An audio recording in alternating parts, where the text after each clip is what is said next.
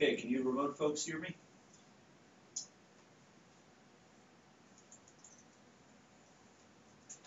No? Yes? Okay, good. Okay. So today we're going to be talking about a different topic. We'll be talking about a topic today that's going to bring different understanding probably to each person in the class. This is an entirely new topic that you won't find elsewhere, and I'm very keenly aware of our limited time in the sessions that remain today and Tuesday. And I'm having to triage. There's a lot of material you'll find online on my course sites that you'll find useful, I think. There's material in debugging, for example, debugging in AnyLogic that I'd refer you to. There's some material on best practices on the process side, best practices on the technical side. There's issues of performance and how to enhance performance of models. But I decided to do something different today. I decided to talk about something that I do believe will confer value to everyone in this class, but it will confer different value to the different people here based on your backgrounds. You're going to each come away with something different, but I can almost guarantee each of you will come away with something that you could find practical if you choose to put it into practice. And the topic is one I haven't covered in online videos, at least not in this depth. And I'm looking forward to adding it to the collection. You may, if you want to take advantage of these things, you'll probably have to go back to this because there's a depth of material today that, although I've covered some fairly sophisticated ideas, some of the ideas behind calibration and so on, some of the ideas in scoping the model, etc., this really takes the cake. And it has to do with dimensional analysis, dimensional reasoning, and how we can use it to build better models. So dimensional analysis is a technique that's historically been very, very important for scoping models. By models here, I don't necessarily mean simulation models. In fact, it's underused for them. It should be used a lot more, but I mean more analytic models. Formulating them, validating them, and calibrating them. In the systems modeling community, most notably the system dynamics community using Vensim, has, and other related tools like PowerSim, I think, etc., has made important limited use of dimensional analysis. AnyLogic is broadening its support for dimensional analysis, and there's really strong advantages that are conferred by further dimensional analysis use and improving that use. And I have a particular concern in the context of this course in performance issues. The fact is, as many of you have noted, if you've gotten to this point in your modeling, if you start to try to scale your model to larger and larger populations, maybe it's larger populations of people, maybe it's larger populations of animals, maybe it's larger populations of agents in the form of road segments, AnyLogic starts to get really slow.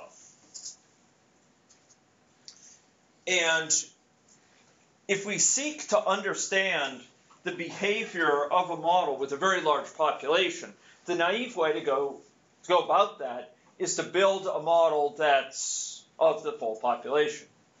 Straightforward conceptually, it can impose a huge computational challenge to churn through that model.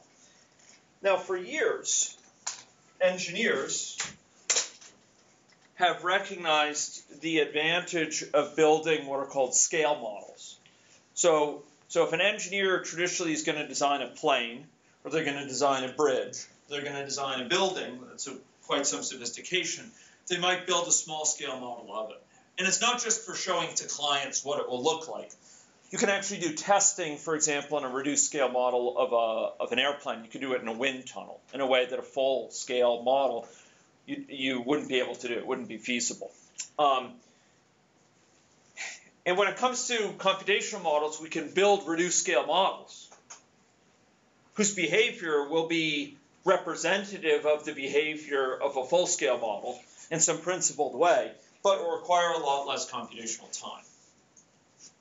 So we can build a reduced scale model, say, of a population that involves not a billion agents, but 10,000 or 100,000, and scale it in some principled way, the results, to figure out what the results would be for a full-scale population.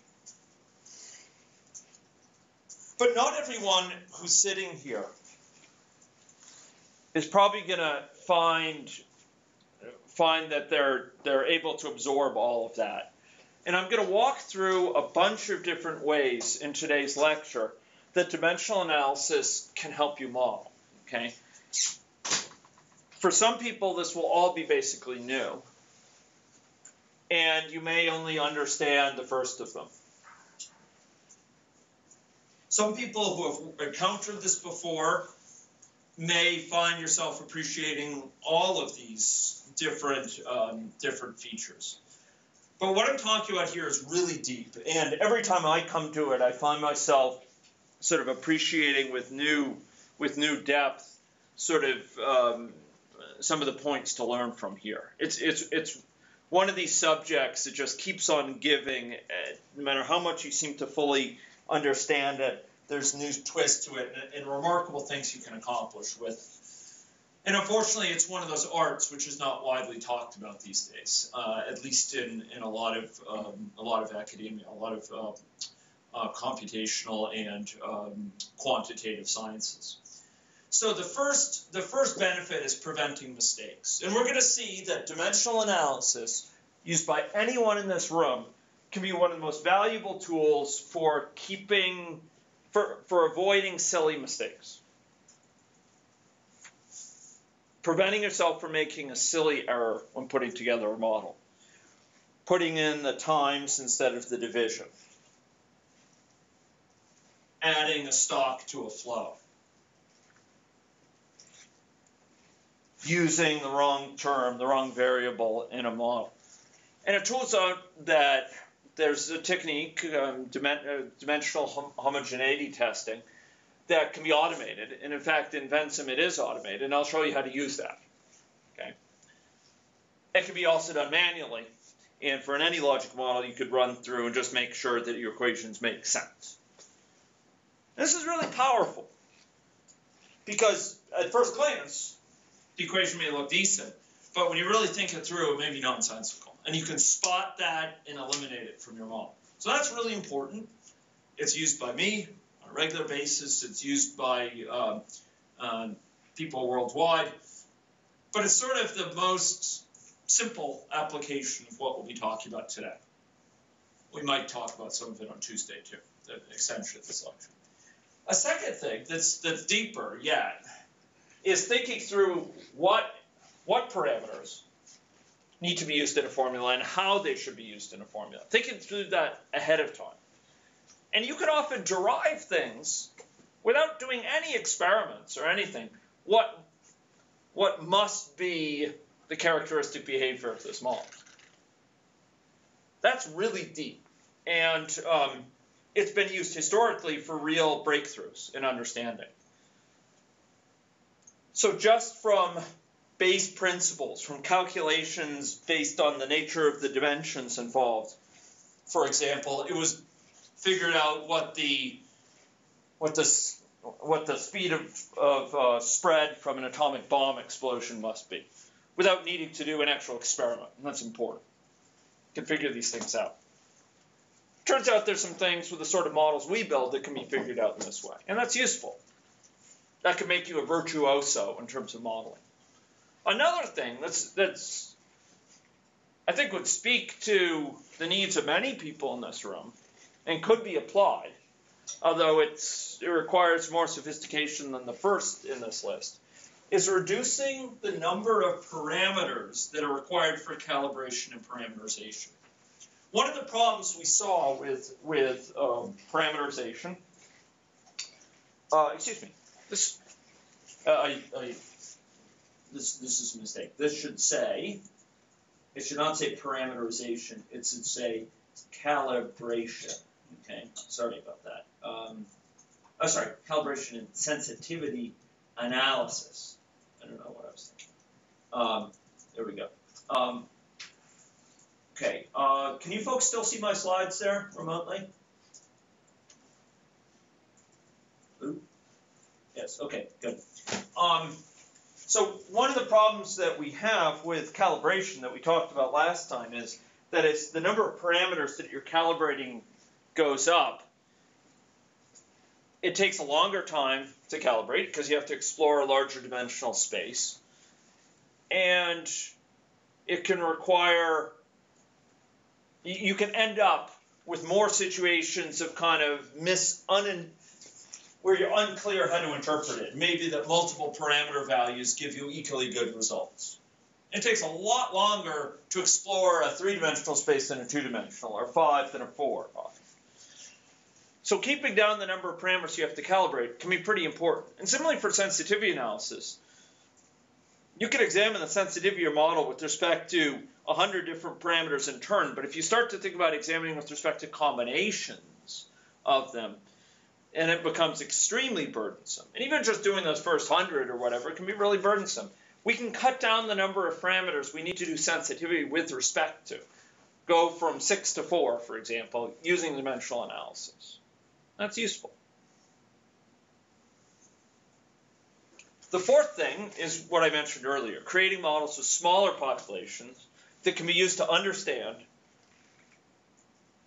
the behavior of models with larger populations. Models with small populations, reduced scale models, are in some sense representative of larger models. Okay? And then finally,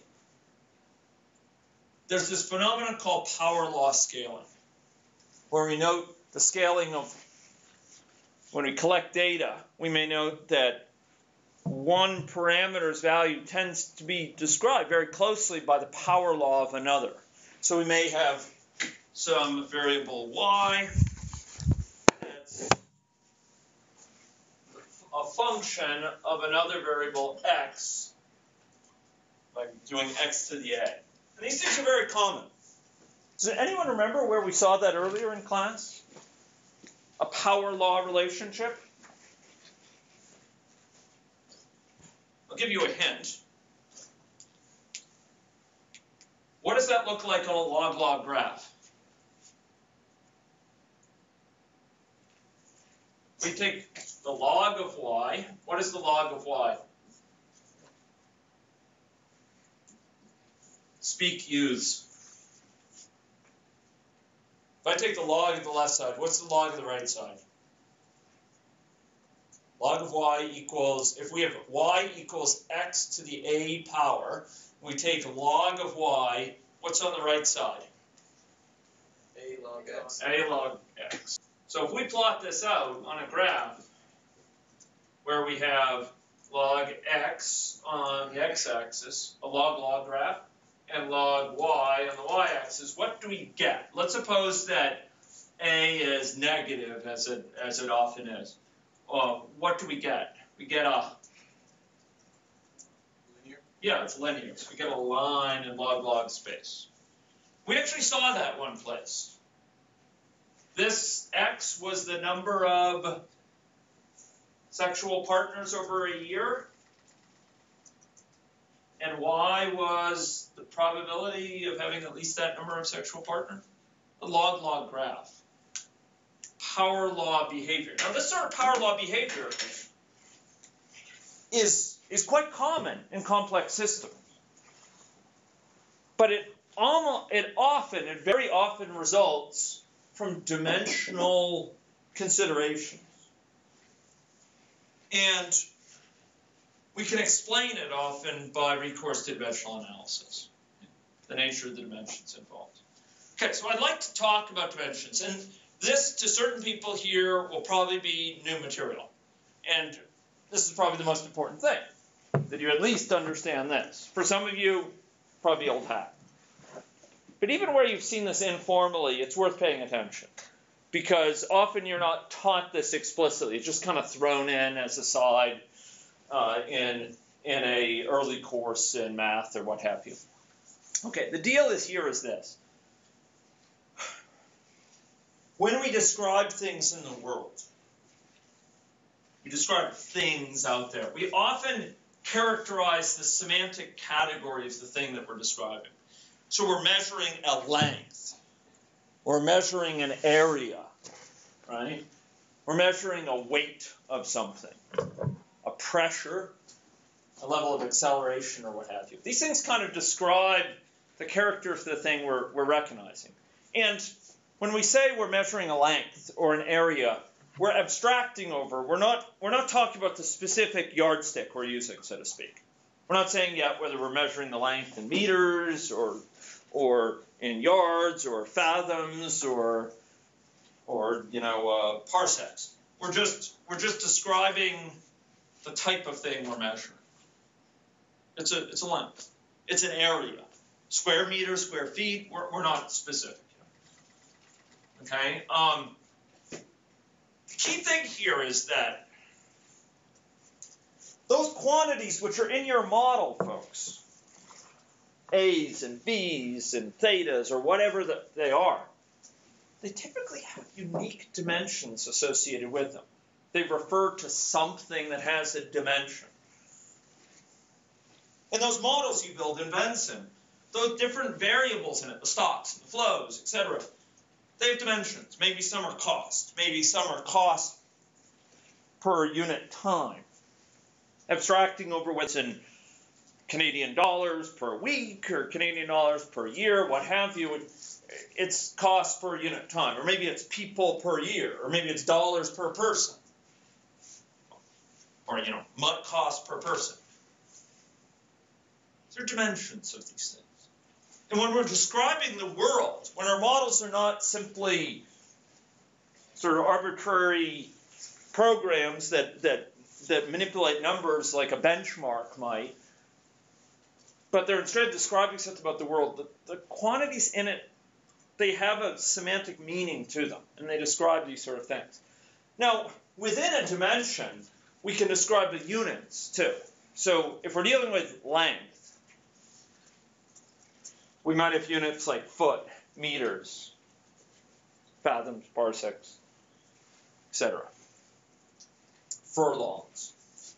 If we're dealing with seconds, we might have microseconds, weeks, centuries. These are, as it were, describe different measurement references for those things. They're yardsticks, as it were, speaking metaphorically. And these things, like the dimensions and the units, they're metadata about the numbers. Okay, our program has numbers in it, but the numbers mean something.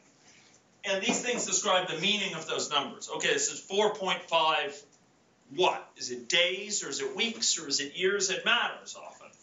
It matters because it's whether the program is consistent, whether it's meaningful, in fact. So units describe our sort of yardsticks, as they were, and they relate to a particular dimension. So a given unit will be specific to a dimension. So it's units of length, or units of area, or units of time, or units of volume, or units of angle, or what have you.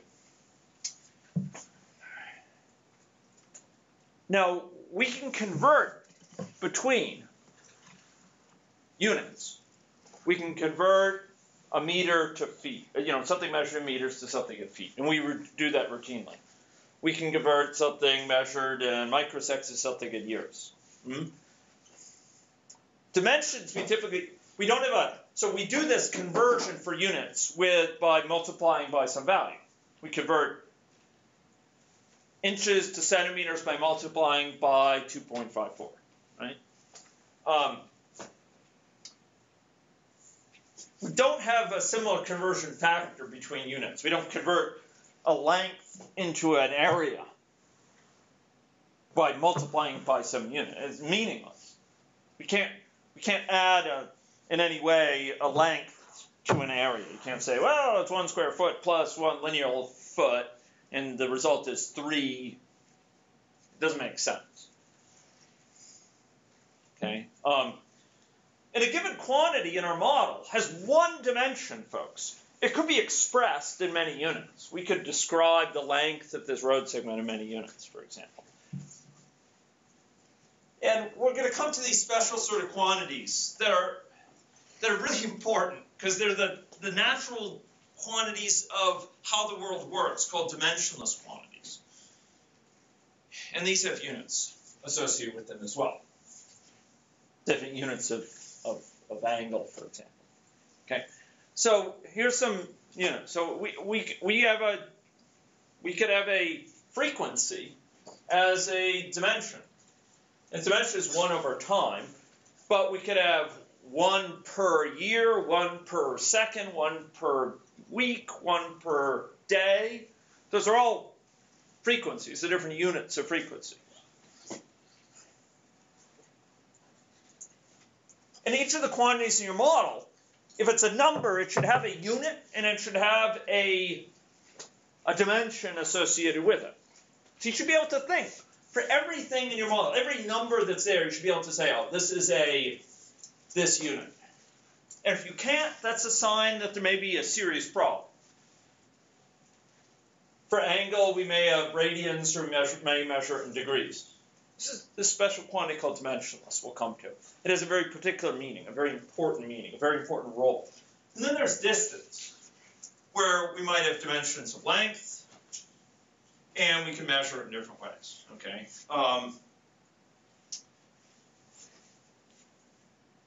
So it turns out that there's no unique dimensional system.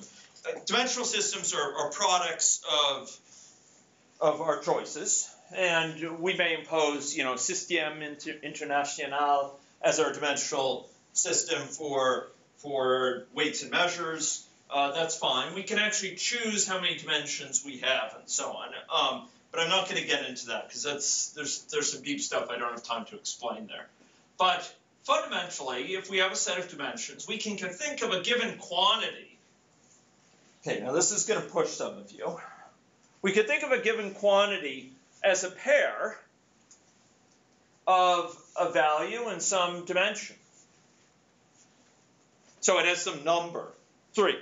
And then it has, say, units in this case, units associated with it. So it's meters per second or people per year.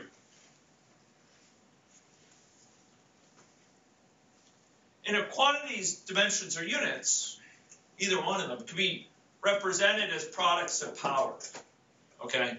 So you might have rate of water flow as liters cubed per unit time. So it might be liters cubed per second, the rate of the Saskatchewan River flowing. Or we could measure it in gallons per year. We could do that too. Those are just different units for measuring something of length to the cube per unit time. This is the dimension. We have different ways of measuring it. Liters per second, gallons per year. Right? And so we have a number. We have a number, 3. And maybe it means 3 animals, or maybe it means 3 thousands of animals in our model. And that's kind of metadata about that number, okay? We could also think of it as kind of a vector in a d-dimensional space where each dimension represents an exponent for a particular dimension. You notice here, this is like liters per unit time. That's the, this says liters cubed per unit time, length cubed per unit, not liters cubed. What am I saying? Length cubed per unit time, and it might be cubic meters per unit time. Sorry, I shouldn't have said liters. It's cubic meters per unit time. So whatever a measure of length is, maybe it's cubic meters, maybe it's cubic feet. We can have different units of measuring the same dimensional quantity. Okay, different units of measuring rates of water flow. And it turns out that the fact that we have these pairings of a value and a dimension constrains what we can do meaningfully with them. So, for example, we might express, this is this notion of this being a vector, that the units or dimensions can be represented as a vector. Here we might have length squared per time squared, okay? So if we square a velocity, velocity is length per unit time. If we square that, we get length squared per time squared, okay? And that would be represented as L squared times t to the minus 2. Okay. Why, if I put it out here, well, the dimension of time is minus 2. That's that exponent there. and the dimension of length is 2. Okay. A velocity would be here, right? Be a length per unit time. But right now this is length and time, but this could be persons and time, in which case this would be, persons per unit time might be the measure of the incident case rate. How many people are getting infection per day, what have you. A stock of persons, the count of infectious people might be measured in persons, okay? Another way we could think of this is having this dimensional space, where again we have sort of length and time, say, along these respective axes, and each number would be sort of associated with a length along here that represents its value. So we have, for example, maybe 2 meters per second. Here we have time minus 1, and 1, and it would be meter to the 1 power. It would be out here, okay? Okay, so the deal here is when we have these quantities, we can associate them with a number, but it's not just a number. It's a number with a dimension or a unit that indicates what's the yardstick used to measure that, and what sort of thing is it. Okay, so x, we might have a variable x in our model, or in our program, in our agent-based model, or in our Venn model. And this might have a quantity of 1, but it's further labeled as being dollars per foot, or dollar per person. Maybe this is the number of dollars required for a test for chlamydia for this person. $1 per person is the cost of the test. We could have that, right? Here, suppose it's dollars per foot. We could convert this to meters, right? So if we wanted to convert a dollars per foot to a dollars per meter, we could multiply by the number of feet per meter, right? So if we had something we know it costs dollars per foot, we want to ask, okay, how many dollars does it take to, per meter now? We just multiply it by how many feet there are in a meter, right? Does that make sense? Yeah? Okay. Now, if we had some other measurements, like dollars per foot squared, suppose we had a model of apartment pricing, real estate pricing, right? House pricing or what have you, for commercial real estate, maybe it's office space. We have dollars per, and we want to per square foot.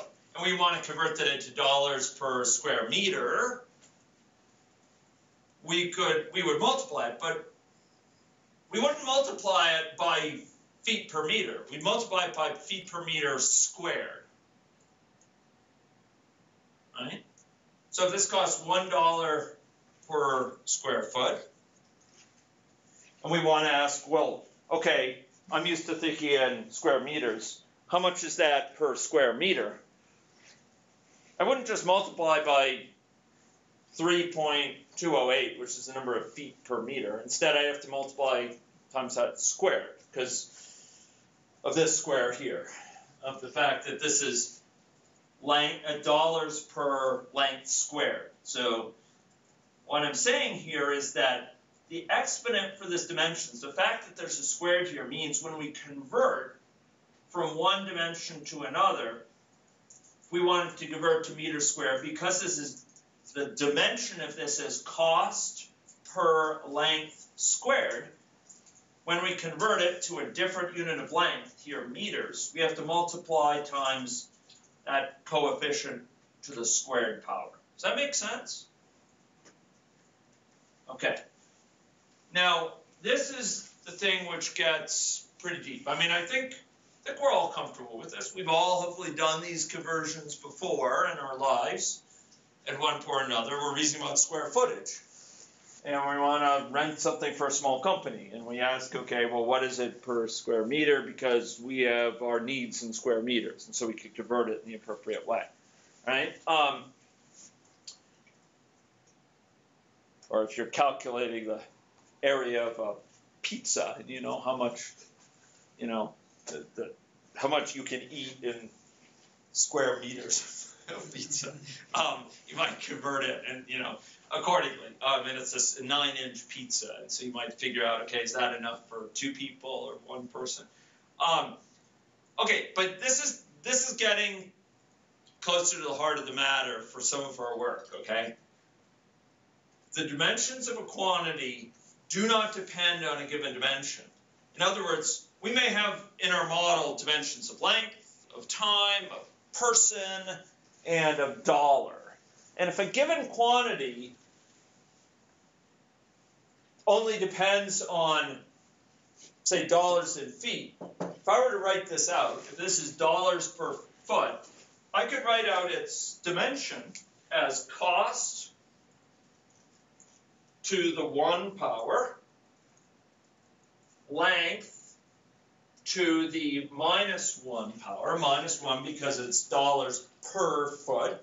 The foot is on the denominator. And I could, what would its exponent be for time? What's the exponent of that for time? If this were dollar per square foot per year, or per month, let's say, for real estate, what would be the dimension for time? The dimension. It would be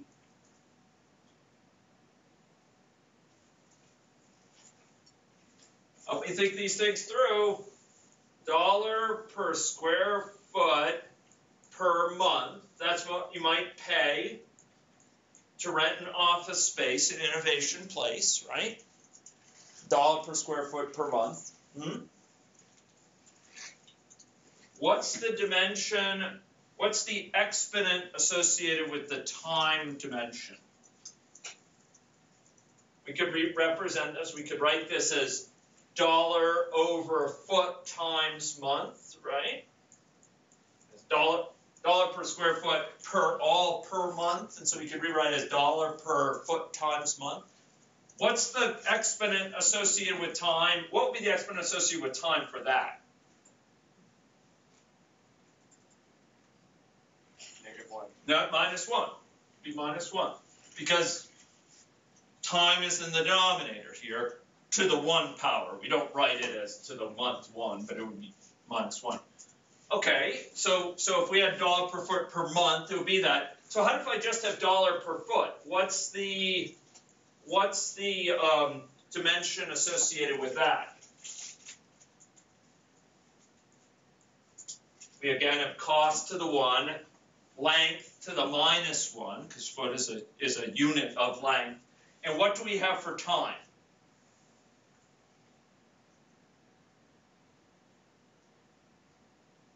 Is it time to the 1? Is it time to the -1?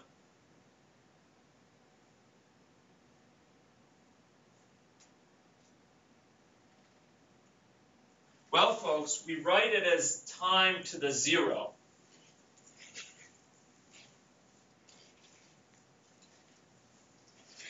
What's the value of a given quantity x, a non-zero quantity x to the 0th power? It's what? 1. So, in short, it's saying it doesn't depend on time. There's no dependence on time. Does that make sense? No dependence on time at all for this? Why would we bother writing in time at all then? I can think of 3 million different variables and units we could add in there, but there's no sense in tapping. There is a sense. There's a big sense. So, for a given problem, we decide on the units that are or the dimensions that are relevant. And we're going to have to use that in a big way in coming slides. So we're going to have to delineate for our model what are the relevant dimensions.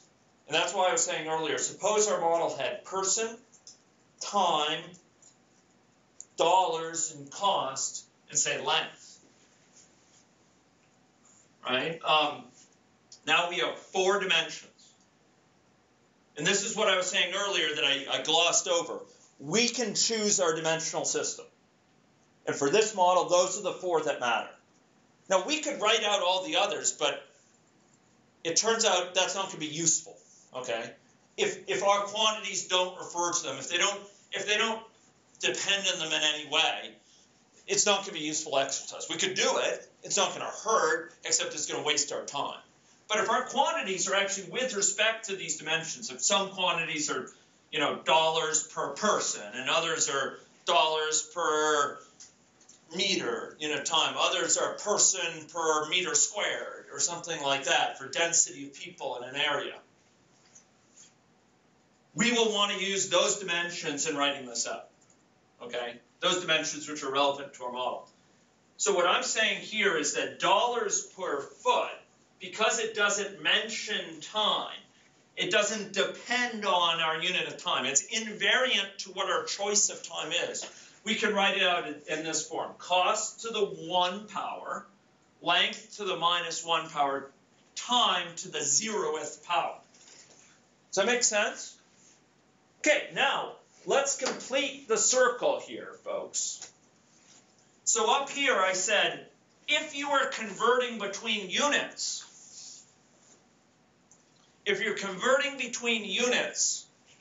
that the conversion constant you use depends on the units the power associated with the unit conversion. So if I have something like this, dollars per foot, and I want to convert it to dollars per meter, because I'm shopping for lumber or something, or maybe I'm talking about the dollars to build a subway, then I have to multiply it times number of feet per meter. But if I'm dealing with dollars per foot squared, I have to multiply it times feet per meter's quantity squared, which is 10.7864. So suppose we have something that has its power. Suppose we have dollars per foot, and I decide to convert time. I want to measure time in years rather than in days. And I have a dollars per foot quantity in my model. What do I have to multiply that by to convert time in that way?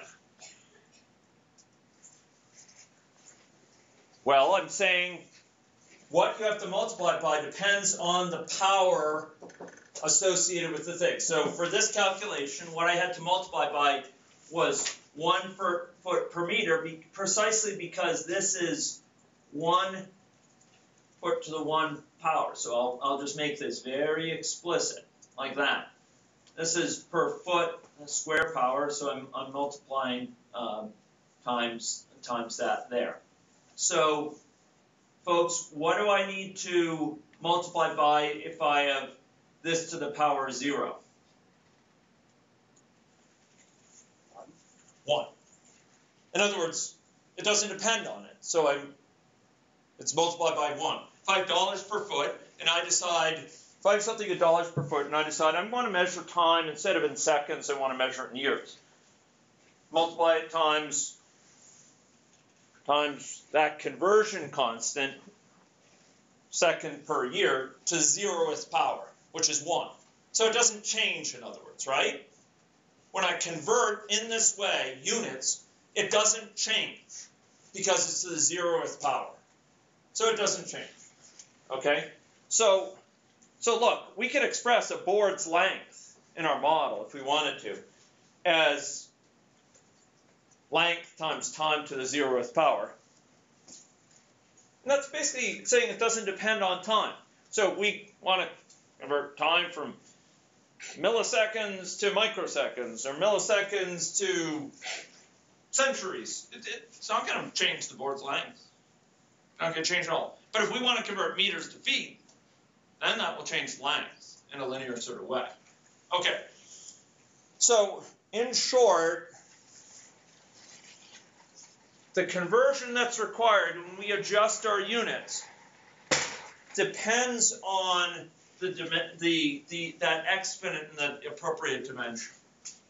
So if this is something feet per meter squared, then we're going to have the square of the conversion constant. If it's feet per meter, we want to convert from meters to feet. It's going to depend on first power. If it's feet per meter and we're going to convert time, it doesn't depend at all because it's time to the 0th power.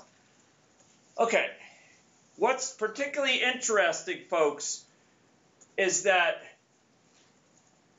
because we can describe the dimensions associated with quantities as products of powers, there are some quantities that have all powers, all exponents of 0 associated with them. So we saw here length per foot. That's cost to the 1 power, length to the -1, and we wrote it as t to 0. And maybe if we have persons in our model, we would have written p to the 0 for person 0. Okay.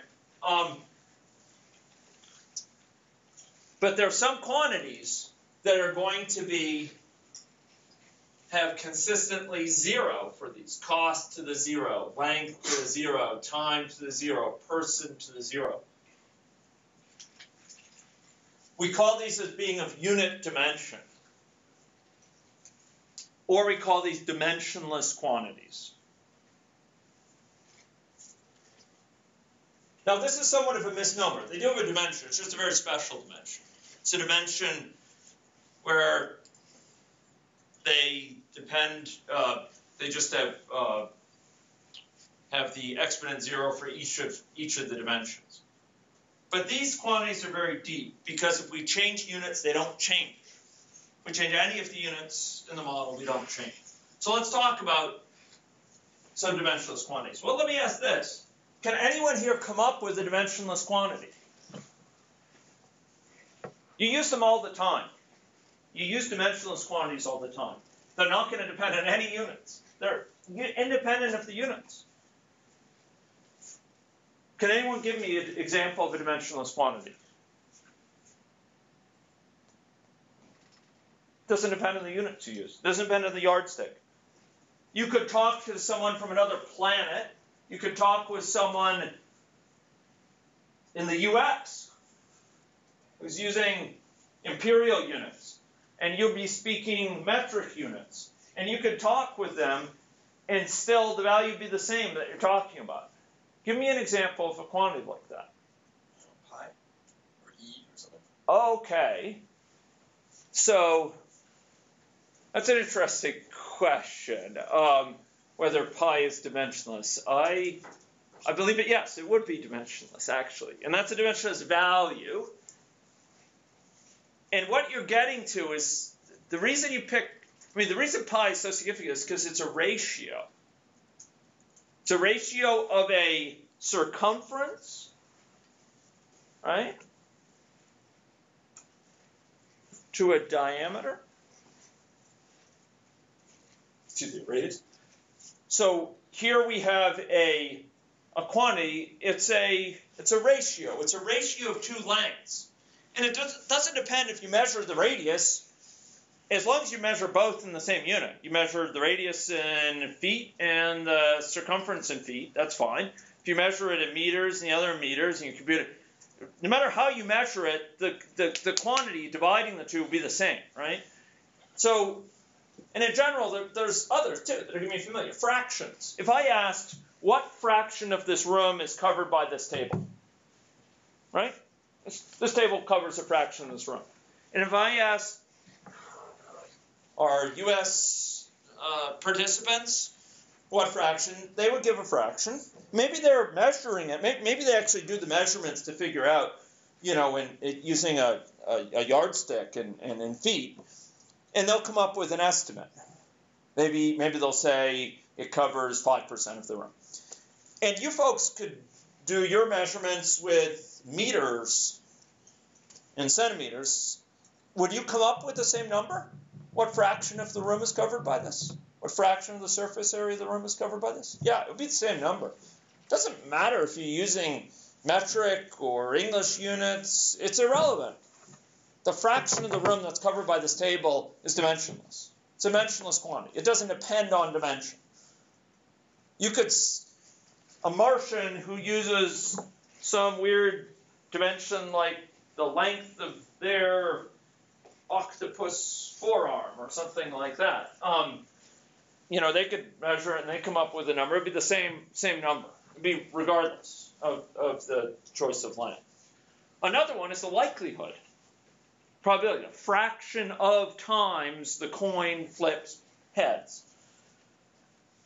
These quantities, like likelihoods, fractions, these are independent of unit choice. We can pick whatever time unit we want. We can pick whatever unit for measuring number of people, whether it's in thousands or individuals. We could measure time in a different number of ways, or length, or cost. These things won't change. They're independent of that. So these dimensionless quantities will be coming right out from there in this kind of dimensional space. They have 0 dimension for time, 0 dimension for length, for example. It's a dimensionless quantity. Now, the interesting thing is, dimensionless quantities are the important quantities in terms of how the world works. That's a bold statement. I'm going to say it again. The world works in terms of dimensionless quantities.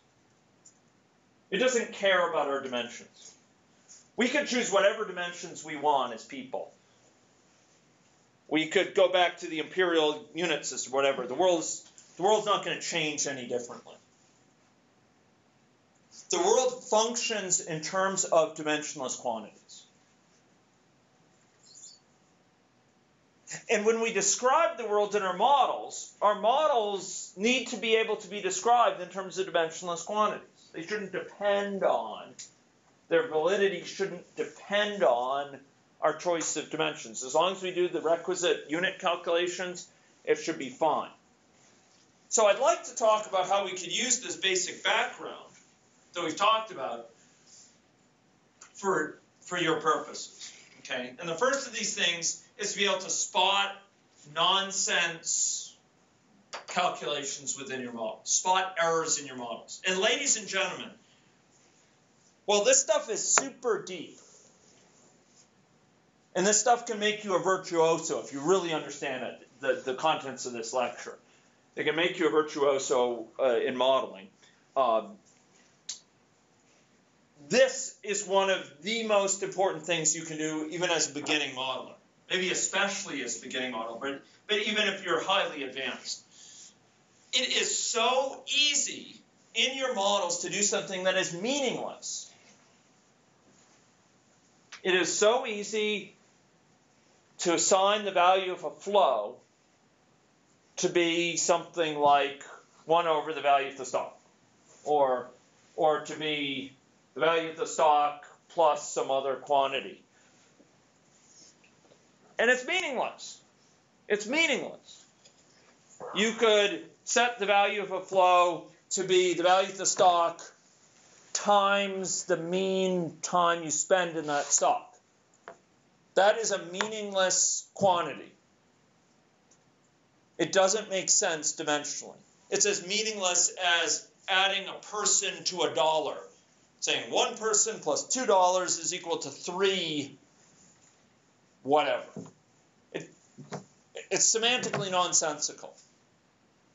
And yet we do this all the time. We do it because of typos. We do it because of we go in to change something, we didn't read it properly. We go in because we changed the definition of a variable, we forgot to change all its uses and so on. And the best thing is this can be checked automatically, at least in some of the software packages, including Pencil. It can be at least recorded in AnyLogic. I'd have to see if AnyLogic checks it consistently. I don't think it does in the level of detail that Benson does. Okay, so let's talk about this. In terms of, let's say, stocks and flows, as we've learned in the class. Consider a stock. This is a stock X. And now we consider its flows. I would argue that if the dimension of that stock is X, maybe it's persons. It's a dimension because we could measure persons by the thousands, could measure them by the ones. I'm just going to say it counts persons, okay?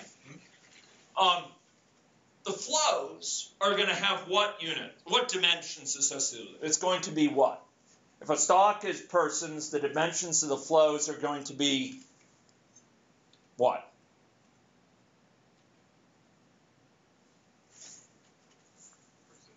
Person per time. Person per time. We might write it this way. The dimension of a flow is equal to the dimension of a stock divided by time. Okay? And this follows. It has to follow because the stock is the integral of the flow. We can write I of the stock at time t is equal to the integral from the initial time to t of the inflow minus the outflow at time t dt times dt. Right? What is the unit of dt? The unit of dt is time. There's a small interval, delta t, a small bit of time. And we multiply it by the flows, which are of units x over, here, person over time, and we get persons. And the integral sums up those persons. Okay? So we're summing up the values over these time steps, or we multiply the flow by time in each of those time steps. Okay. Now, there's some rules of thumb for computing, to compute the dimensions or the units associated with the quantity. What is the units associated with the quantity? Well, you should be asking, what steps does one go through to calculate it? If I were to change units, would the value of this matter? Is this persons or person per time? Well, if you're changing time, would the value of this be different? If we're thinking about incidence, and we said 100 people were infected in Saskatoon, or 100 people got diabetes in Saskatoon, or if we're measuring sort of how quickly people are getting diabetes, you'd have to ask, well, over what period of time? Is that bad or good? Well, are you talking about per second? Or per year? Or per month? Whereas if you're just counting the number of people with diabetes now, does it depend whether we are measuring in centuries or seconds or years? So we can use sort of thinking about this, reflecting on this, we can often zero in what the dimensions are associated with the quantity. So I haven't really talked about this, but we need to start talking about it now. So suppose we have one quantity x, and it has dimensions associated with it. We have another quantity y that has other dimensions with it. We know how to multiply x times y. If needed, we could go to a multiplication table. But what are the units of x times y? Well, it turns out that we just carry out the parallel operations with units. So if we have dimensions, or units for that matter, associated with x, and we have dimensions, or units associated with y, we just perform the comparable operations on them. So if we're multiplying x times y, we multiply the dimensions. So if we have a stock measured in cost, or in persons, and we have a chance per unit time, a likelihood per unit time of developing diabetes, what is the unit of the likelihood per unit time? So suppose we have a stock that is unit person. Maybe a stock is number of normal glycemic people, people without diabetes. And suppose, so we have the stock, and we're going to have an alpha times the stock. And the stock is of dimension person. And suppose an alpha is a hazard. It's a chance per unit time, a likelihood per unit time, a likelihood per month or per year. What is the dimension of that? Likelihood per unit time. What's the dimension associated with likelihood, folks? I said it earlier. It's one of the special ones. It's a very special one. What's the unit associated with the likelihood? We can think of a unit of likelihood as a fraction of times that something happens. If we roll a dice. So what's the unit of it? a fraction. What's the unit? Or sorry, the dimension associated with it? It's 0. Yeah, it's dimensionless. It's dimensionless. And we might write that as 1, but here it's likely per unit time, so it's 1 over time. Okay, 1 over, I'll write it as, sure, 1 over time. Okay, this is a 1 over time.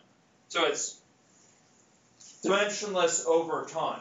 And if we multiply now alpha times x, what is the unit of the multiplication of the quantity that results from that multiplication? If we have alpha times x in our model, what's the dimension associated with that? If we have these two things as dimension of these, what's the dimension associated with alpha times x?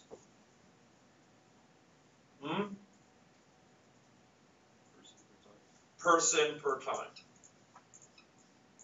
Person times 1 just gives person. The 1 is the units of the sort of dimensionless quantity. So it's person per time. If I had the eraser here, I'd make these nice capitalized in the appropriate way. It's just person per time. So if we multiply quantities, all we do is multiply the appropriate dimensions. And if we're dealing with powers, we have the same dimension, and just different powers, we just add the powers up. So if we have dollars per foot, and we multiply it by people per foot, we get people times dollars, so people dollars per foot squared. Okay, so here we just carry out this operation in parallel. Now, the key principle of dimensional homogeneity is if you add or you subtract two quantities, they have to have the same dimension. It is meaningless for them not to have the same dimension. Now, I want to distinguish two things here. And I want you to be very clear about this in your head. If you have two items of different units, it's meaningful, but you have to convert them to be numerically sensible, numerically correct. So if I have 1 second plus 1 minute, could you add them together? If I have a 1 in my model representing a second and a 1 representing a minute, can I just add those and get a 2? No. What do I have to do? Yeah, so I convert. I multiply the 1 minute times seconds per minute, right? Times in seconds per minute. So let's be clear about what's going on there. We have a 1 second, and we'd like to add it to 1 minute. So to do that, we have to add 1 second plus 1, this is 1 minute, times seconds per minute, right? And times a value for seconds per minute, which is 60, right? And then these 2 minutes will cancel. The minute, 1 minute times second per minute, the 1 in the numerator and denominator will cancel. So this is going to be 1 second plus 1 second times 60, which is going to be 61 seconds, right? So essentially we have converted the units there properly. We can't just add them. It'll be meaningless to add. We get it numerically incorrect if we added them. But what's worse than that is if you had dollars plus persons, or I mean that sounds implausible, but believe me, all the time in student models I see, or sometimes in my own model, I'll see person plus person per time.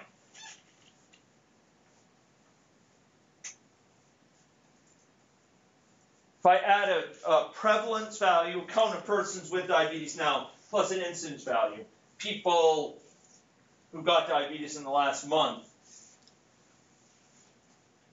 and I just add them up, I'm getting a quantity which is not meaningful. What I'd have to do is, if I wanted to make that meaningful, people with diabetes plus people per month getting diabetes times how many months? 1 month, say. And then I can add them together, because now we've got person plus person. Okay, so adding things of different dimension is semantically incoherent. Dollar plus person, meter plus second. This is fatally flawed. How do you add a meter to a second? How do you add a second to a person? Just doesn't make sense. The thing that should scare you folks is, if you put this into Vensim and you don't ask it to check, or if you put it into AnyLogic and you don't ask it to check, it will happily do that. 1 plus 1 equals 2. The 2 is meaningless. It's junk. It's garbage. It means nothing. Full of sound and fury, signifying nothing, as Shakespeare said it. Although he didn't have this in mind. But you can use it to your advantage by getting it to check for you. Adding items to different units but same dimension is semantically sensible but numerically incorrect. You've got to put in that conversion factor. And the key thing here is you want to add things that are comparable dimensions and comparable units within that dimension. And I could go into some stuff that's a little bit more advanced there. Turns out that there's some theory that comes from this in terms of the meaning of a to the b. It basically, if you have a to the b power, b has to be dimensionless for this to be meaningful, if you think it through. So it's hard to overexpress just how common these dimensional errors are. Junk, junk, junk, garbage, nonsense. You see it again and again. And it's so easy to do. I do it. Every modeler does it occasionally. Setting the value of a flow equal to the value of a stock, or a fraction of a stock. This flow is 50% of this stock value. Subtracting a flow from a stock. Just subtracting it off. If you want to subtract off the flow from a stock in a meaningful way, you subtract off the flow times some unit of time from the stock. And then you get person minus person. Say. Comparing a stock and a flow. Is the stock greater than the flow? Folks, why is that meaningless? It seems so tempting. I mean, setting the value of a flow equal to the value of a stock. Comparing a stock and a flow. Why is that meaningless? Because, folks, it's going to be critically dependent whether that model works.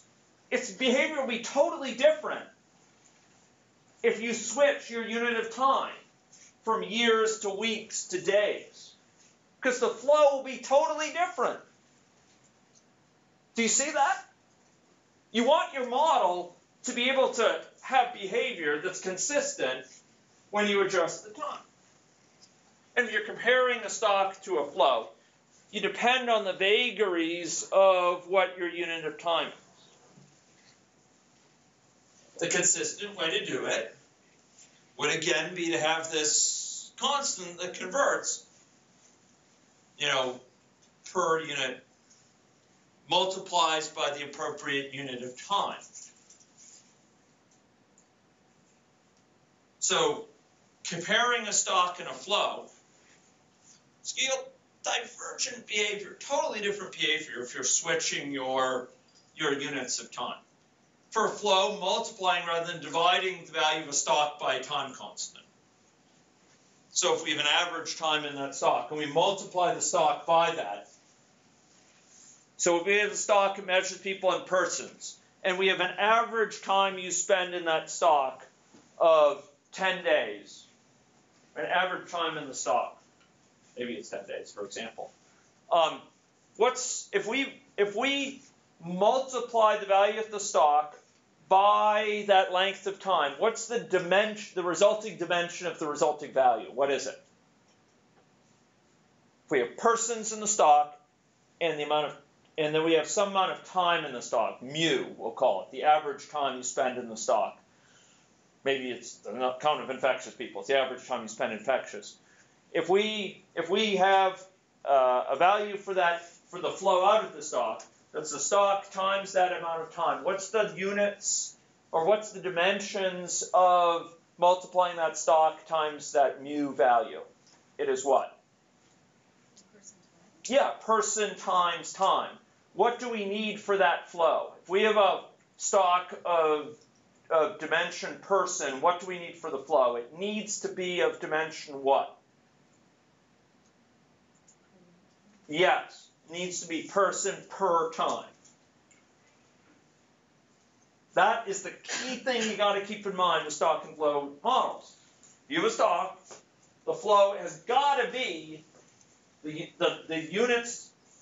If you have a stock measured with dimension d, the dimension associated with the flows has got to be of dimension d divided by time. It has to be, because of how the model is, the semantics of the model. Again, the integral that takes place there, flow times dt, summing it up. It's got to be that flow as dimension of the stock divided by time. Or if for a flow you divide by the stock by a coefficient, by a hazard, in other words, likelihood per unit time, If we do that, we divide by it instead of multiply by it, then once again we're going to have the flow. So if we have this hazard, it's of dimension 1 over time. We did that earlier, alpha. And so if we have x divided by alpha, we get something of person time. Okay, so let's try doing a bit of model analysis here. A classic SIR model might have S, I, and R be associated with person as a unit. Beta is a likelihood, so it's of dimension 1. C, the contact rate. Person per time that a given person sees. So person per time per person. So it's dimension 1 over time. And this could be calculated from data on contacts of n people over some time interval, for example. And mu here will be time, the time to recover. And that's a consistent labeling of the different dimensions associated with this. Now, if we have a force of infection, you'll notice that this all makes sense. The force of infection, the dimension associated with the force of infection, this says units, but it should say dimension. The dimension associated with the force of infection is just the dimension of C, 1 over time, times the dimension of I over S plus I plus R. What's the dimension of I over S plus I plus R? Who could tell me what the dimension of this is? Of this quotient here? What's the dimension of I? Speak.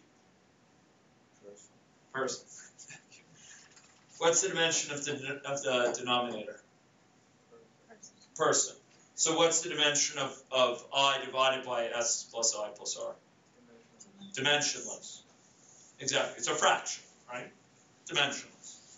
Does it depend on whether you count people in thousands or in individual people? No. Because if you're counting people in thousands, then that would affect both the numerator and denominator, so you still get a fraction. If you're counting them on 1 by 1 by 1, then you also get a fraction out. So that's dimensionless. And the dimension associated with beta, which is kind of hidden behind there, is dimensionless also. So the dimension associated with the force of infection is just dimension of C times dimensionless times dimensionless. In other words, it's dimension of C, which is 1 over time. And that makes sense. You have a certain chance per unit time of being affected, a certain fraction of the time. In other words, you'd be per unit time you're going to be infected, a certain fraction, okay? And this makes a lot of sense. You multiply the force of infection times S. Force of infection is just this chance per unit time you get infected. You multiply it times S, and it gives person per time who are getting infected. That's the rate of flow, number of infectives per unit time. Alternatively, you could just consider the reciprocal at that time. If we have a chance per unit time being infected, the reciprocal is just how long on average it takes us to get infected. So it's going to be a time. So its reciprocal has to be a time. So its dimension is 1 over time. Okay, let's talk about how you do this in Vensim. Okay, so Vensim performs dimensional simplification via simple algebra.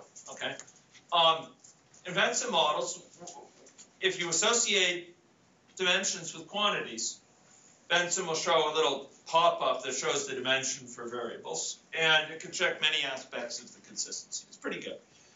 So what can Vensim do? Well, it can associate variables with units. It allows you to define new units, person, deer, bird, dollars, whatever, and define unit equivalents. You could say days and day are the same as far as, sometimes you say days, person, days is how you'll count one length of infection or what have you.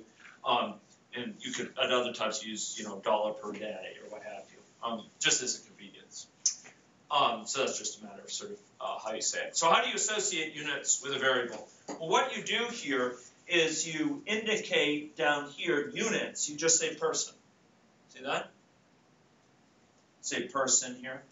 Now you can go up to model settings, and you can choose the units for time here.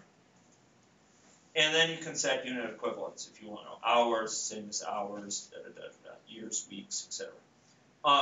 Then you can request a dimensional consistency check. So once you've labeled everything in the model, you can do model unit check. And it will say, if you're in good shape, it will say units are A-OK. If it's not in good shape, it will warn you. It'll say, okay, there's errors in units of this. It says, okay, you have this equation, contacts per year equal contacts per day times days per year. Contacts per year is 1 divided by year. Contacts per day is contact per day. Days per year is days per year. And it comments on the nature of this. It says, okay, contacts per day is units contact per year, but the left-hand side is units dimensionless per year. So it'll actually sort of warn you. Okay, I'm going to do a sneak preview just in a couple of minutes. Well, okay, yeah. So we could talk this. So everyone in the class, I would argue, should be able to do this sort of analysis. If you're using Vensim, we'll do a lot of it for you. But you should get familiar with labeling the units of things.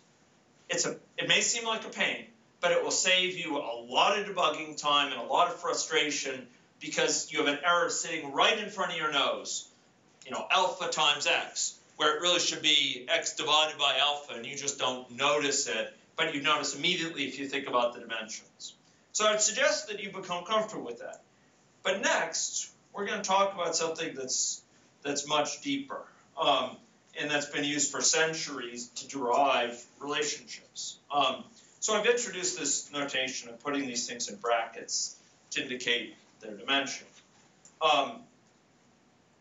And we talked about how we can use these dimensions to reason through dimensions associated with expressions. So here we have A is person, B person per time, C time, D dollars. So here we would have B times C, person per time times time, so that would be person, gets added to A, person. Okay, so we have person per, and D is in the denominator dollars, so it's person per dollar.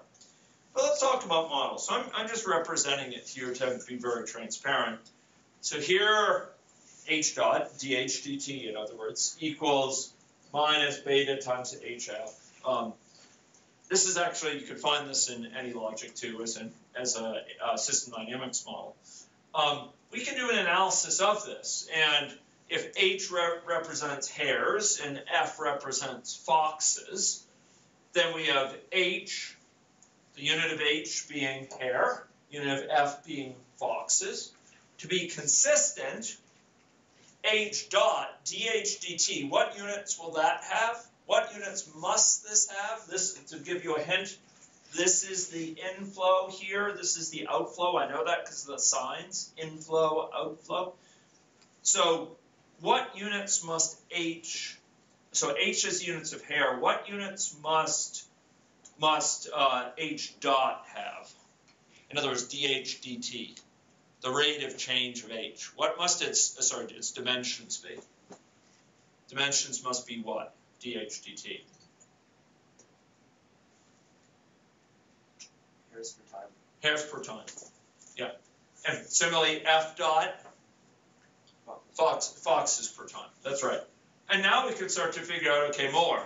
Okay, so what must the unit of alpha be if this plus is going to be consistent, it's going to yield something of hairs per time, and H is measured in hairs, what must alpha be in terms of units? It must be, sorry? Yeah, per time.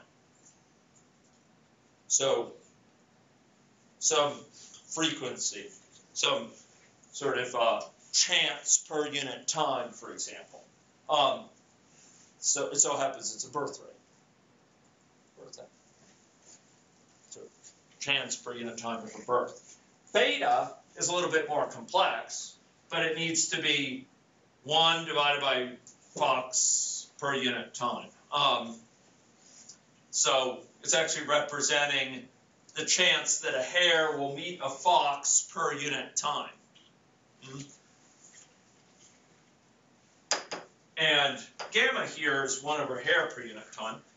Now the interesting thing is,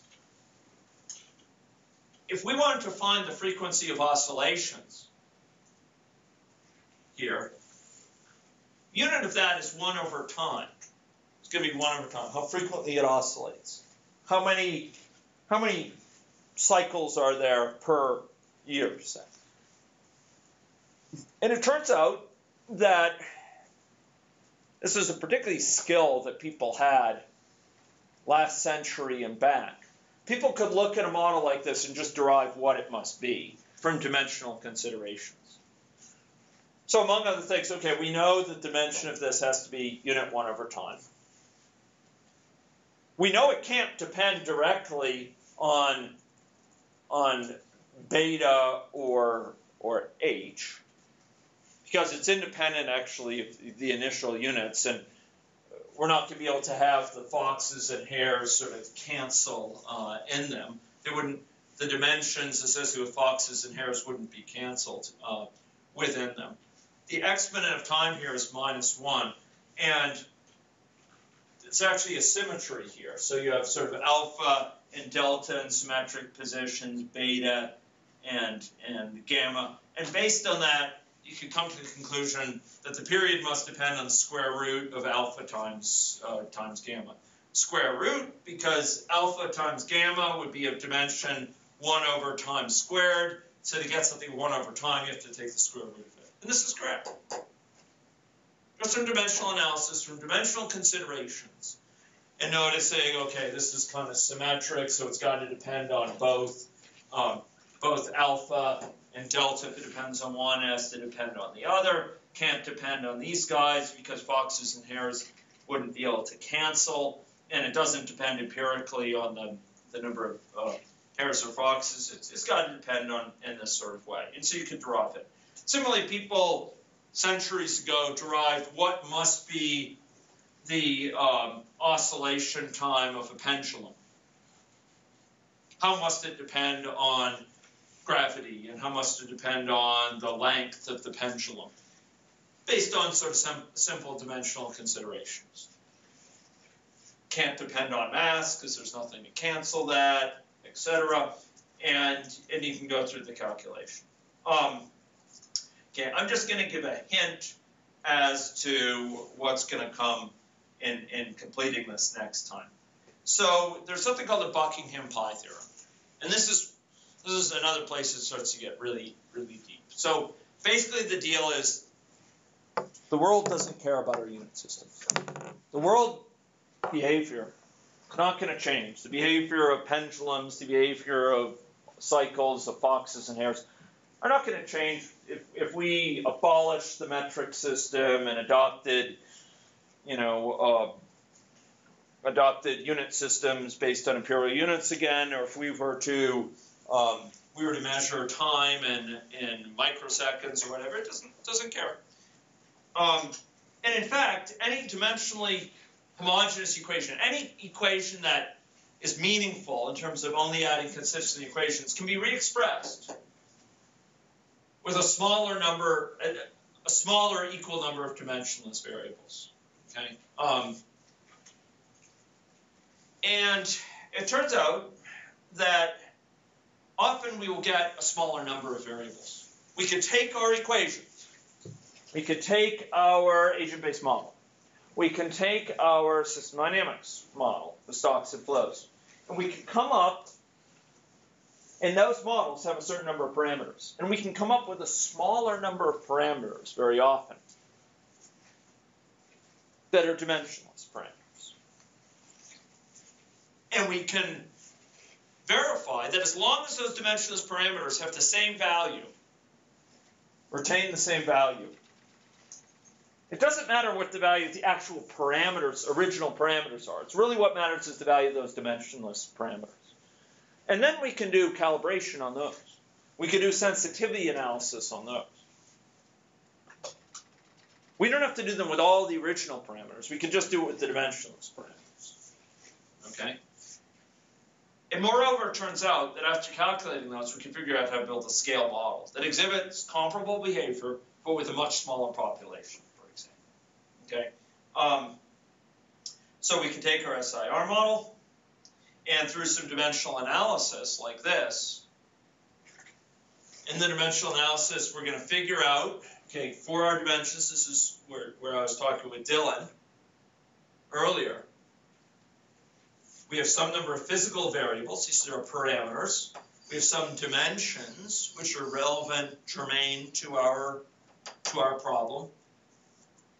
And we're going to map out those original parameters. What are their dimensions? Through a set of simple algebraic calculations, we could fill in this matrix, and we could basically figure out what the dimensionless parameters are. We're going to be able to read them off this lower section here. Okay? And when we do this, we can arrive at a set of dimensionless parameters that are a simplification of the original ones. So here, we started with these three parameters, beta, c, and mu, and we end up with two parameters instead.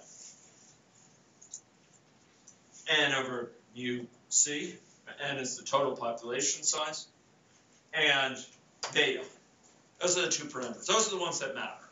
The others, if the particular values of mu and c, it doesn't matter as long as we keep the value of this constant.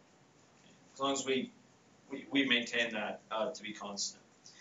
And it turns out that once we've identified that, we can then build scale models.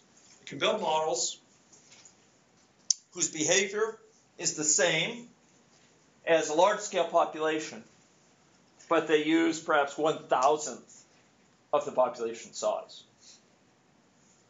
Just as we can take a full-scale model of a plane that we want to build, create a small-scale model, and put it in a wind tunnel, and reliably understand that behavior of the larger plane. So we can create a very small-scale model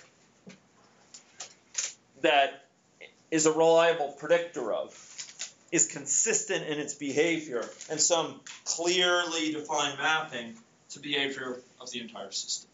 Okay? So we can do this through this same sort of calculation. So I'm going to have to triage for next time. I'm either going to give that lecture next time on how we do that, or I will give it separately and refer you to it, and we'll spend our last session next time on some other issues. So I'm going to have to figure out what that is.